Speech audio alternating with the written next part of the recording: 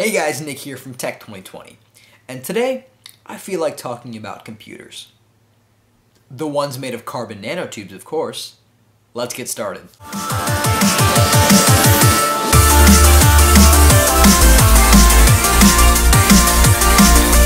So, according to David Talbot of MIT Technology Review, researchers at IBM have managed to assemble 10,000 carbon nanotube transistors on a silicon chip.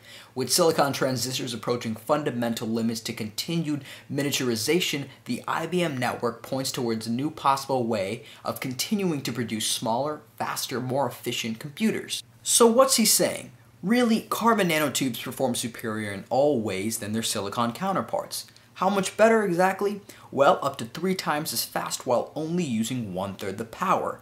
Furthermore, at only 2 nanometers apart, for those who don't know, 1 nanometer is equivalent to 1 billionth of a meter, we can now fit far more carbon nanotubes on a single chip than we ever could with silicon ones, providing for an unparalleled amount of performance. Check out this awesome video by Nova to see how they work. I'm right. They're about 1 billion times smaller.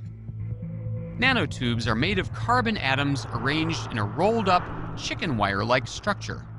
Besides nanotubes, there are other forms of pure carbon, like diamond, and graphite, the stuff of pencil lead. Nanotubes get their strength from the extremely strong bonds between carbon atoms.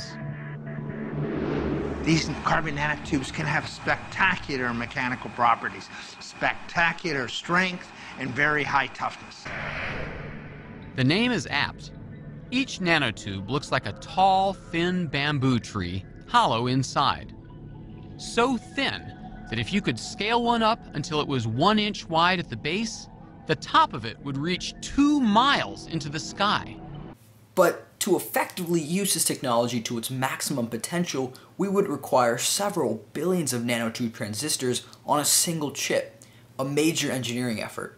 To deal with this issue, scientists are building trenches on top of these silicon chips and filling them with nanotubes and adding metal contacts to test their performance.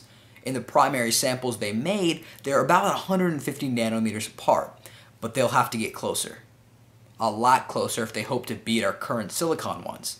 Finally, because of their tremendous potential, scientists are finding ways to create ultra-pure supplies of these semiconducting nanotubes to prevent any from failing. Though this technology is about 5 to 10 years away, we are reassured by Supratik Guha, who says that nanotubes are an excellent candidate to keep the scaling of microelectronics technology going. And as always, thanks for watching, and I'll see you next time.